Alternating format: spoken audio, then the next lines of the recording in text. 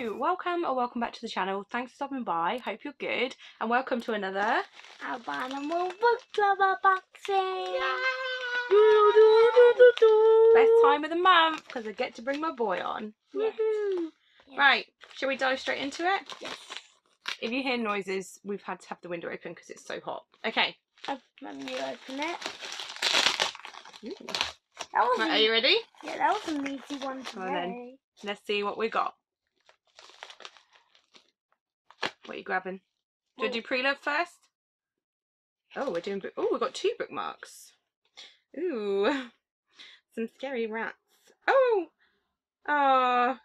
it's a James Herbert for the rats, with a bit from the rats on it, and then that's our bookmark with our short story on the back. Mommy, you better not show me that rat. Oh, I'll turn it the other way. There you go. Let's do pre-love first, please. Why do you want pre-love? Because I do.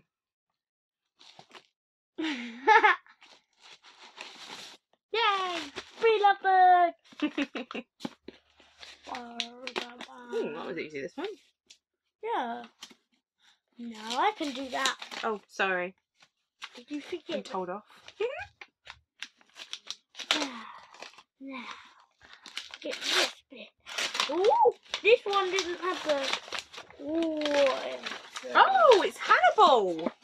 It's like a hardback. It is a hardback. Okay, so it's Hannibal by Thomas Harris. This is the return of Hannibal Lecter, so it is the second one, and I haven't read The Silence of the Lambs, but I have seen the movie. I don't know how good an adaptation it is, but I would be interested in reading this, I think. Yeah, so it is like the second one, but I wouldn't be opposed to like getting a second-hand copy of Silence of the Lambs and giving these a read. That could be quite good. I've heard really good things about this. So what do I know? Because I don't want to read the back, but Silence of the Lambs is about like the serial killer who works with the FBI to catch a different serial killer. And his name is Hannibal Lecter, and he is really creepy, and I believe he is a cannibal.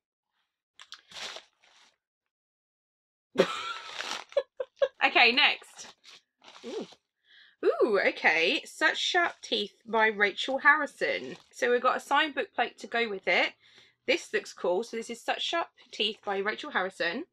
And it says, Rory Morris isn't thrilled to be moving back to her hometown.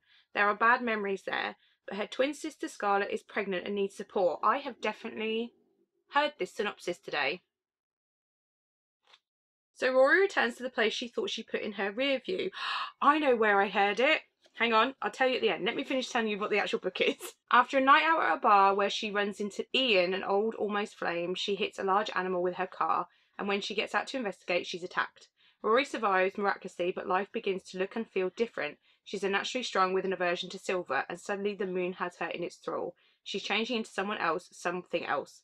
But does that mean she's putting those close to her in danger, or is embracing the wildness inside her the key to acceptance? This darkly comedic love story is a brilliantly layered portrait of trauma, rage and vulnerability. Now, I'm pretty sure that this was in the Goodreads Choice Award. I'm pretty sure that when I was doing the Goodreads Choice vlogs, which if you haven't seen, I did a post earlier, well, it's earlier today, so like 2 days ago for you. I am not doing anymore. We're just going to draw a line under that. It's taking me too long, but I was looking at alternatives and I'm pretty sure that was one of them, and that sounds really good and I really love that cover, so that's really exciting. Cool. There's one more thing in there, Jay, I think. What's this? Oh, amazing. Oh, sorry, I forgot to put my phone on silent, so you all just heard Levi. This is Bored Gay Werewolf by Tony Santarelli. Obsessed with this cover. That is amazing. It's purple and green. Mummy's 2 favourite colours. One of my favourite colours is purple and green.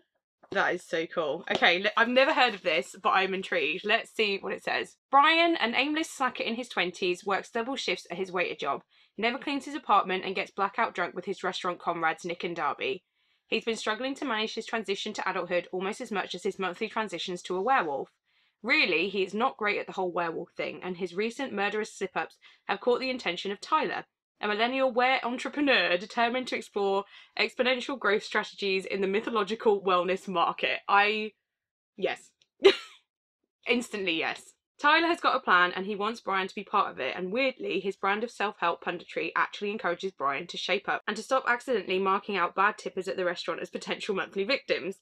But as Brian gets closer to Tyler's pack and drifts further away from Nick and Darby, he realises that Tyler's expansion plans are much more nefarious than a little lupine enlightenment. Big-hearted, goofy, anarchic and funny, Board Game Werewolf is a smart take on the doomsday logic of late capitalism and the complicated meeting point of masculinity and sexuality. That sounds so good. I have never heard of this. What an excellent pick for Pride Month too. How cool does that look?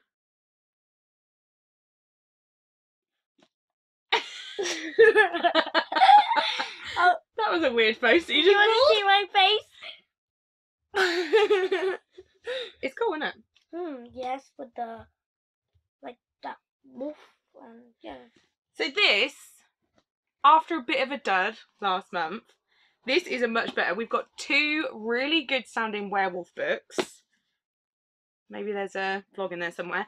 And also a book that I am interested in, but I would need to read the first one first, obviously. But I would need to get it, but would be wanting to read it. So I'm going to keep that. So I would say that that is a win. Yes?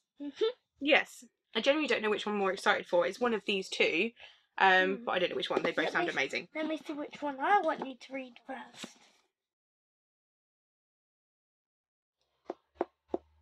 Good choice. So that's it from us. It's a pretty short one this month, but we were on it, weren't we, with the unboxing? Just all over it. Like this. Boom, boom, Boom, boom, boom, boom, boom, boom. And then we found some books. We did. We found some good books. Yes. High five. That was awful. Why? There was no slap. Come on, try again. Yes!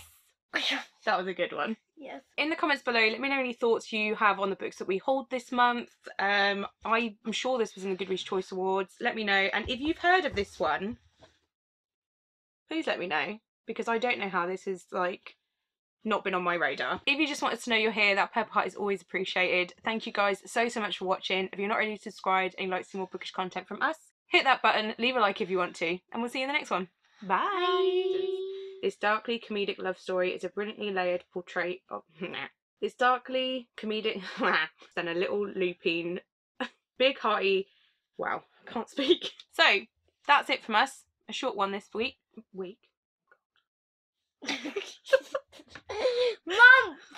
Month. It's a short one this month. Short one this month. Let me know your thoughts on any of the books that I received this... Well. Let me know. That was a big sigh. Are you okay? I'm just so hot. Yes. I'll get you a cold bath in a minute. Right, are you ready? I'm ready. I love you. Love you too. In the comments below, let me know any thoughts that you have on the books that I... Why can't I speak? Oh. Let me know if you have any of the thoughts that we... It's not a thought in Mummy's brain. Not a thought to be had. If you have any thoughts on the books that we have, then yeah. Okay, let me try again. Now that you've coached me, let me try again. Ready? Bye. Bye. Bye. Bye. Bye. Bye. Bye. Bye. Bye.